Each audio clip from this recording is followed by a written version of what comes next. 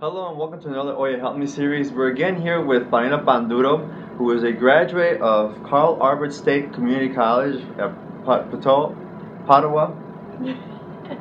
Pato, Oklahoma.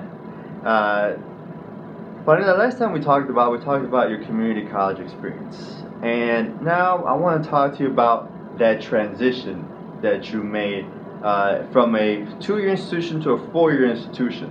You know, why did you decide to come here to Oklahoma State University? You know, what made you not just stop, getting your associates, and what made you, what pushed you to not just come to Oklahoma State, but you guys talk about that, but what made you come directly from your two-year institution to a four-year institution? One of the things that made me come to OSU was the scholarship opportunities that were offered to me, and the friendliness when I came and did the tour visit. Yes. I liked how I would see some of the students walk by, and they were so friendly, and that's one of the reasons why I came.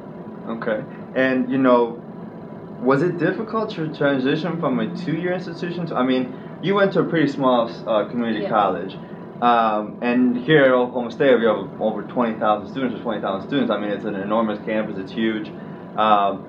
How was that transition? Did you face any difficulties? Was it easy? Or how was that transition?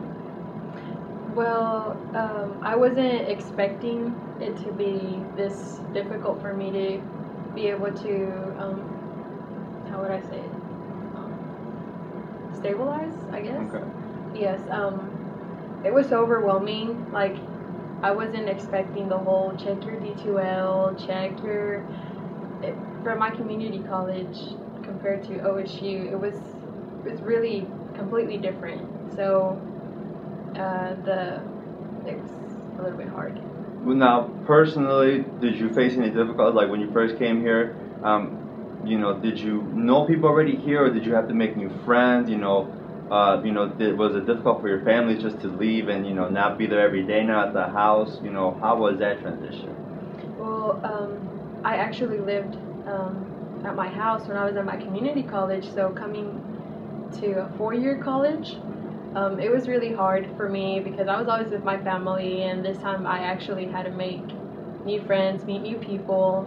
So it was a little bit difficult. And what would you suggest for young Latinas and Latinos out there, who could possibly have the opportunity to come to transition to a four-year university, probably outside of their hometown or outside near their home? What suggestions or advice would you give them, to just go out there and go to that four-year institution, even if it's not near their house?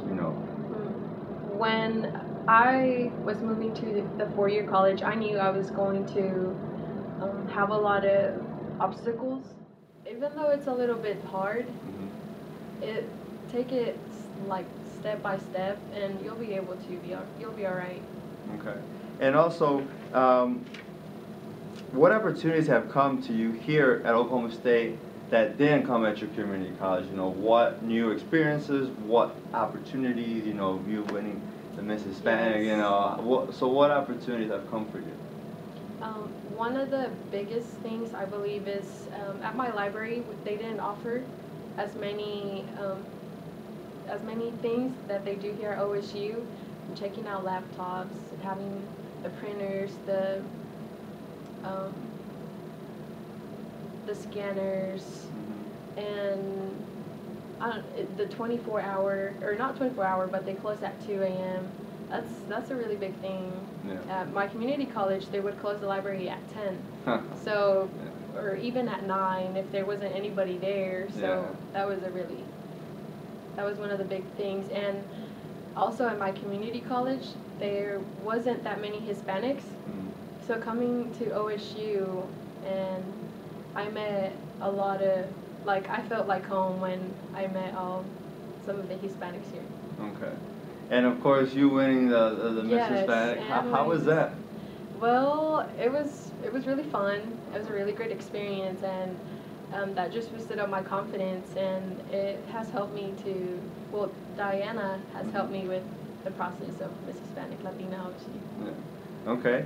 And what final advice would you give out there to the young Latinos, Latinas out there, across the United States and Puerto Rico, what advice would you give, one final word of advice or advice, would you give them to, you know, make that transition from a 2-year and 4-year institute to a 4-year institution, not just stop there, but continue, because, you know, research has shown a lot of them, you know, a lot of young Latinos and Latinas just stop at a 2-year institution and don't go on. You know, what advice would you just, you know, to push them forward? Well, to not stop there. I mean, there's like, you're growing up, and either way you can take little steps, like I said, and you'll be able to accomplish so many things. So I believe that to just not stop there, and yeah.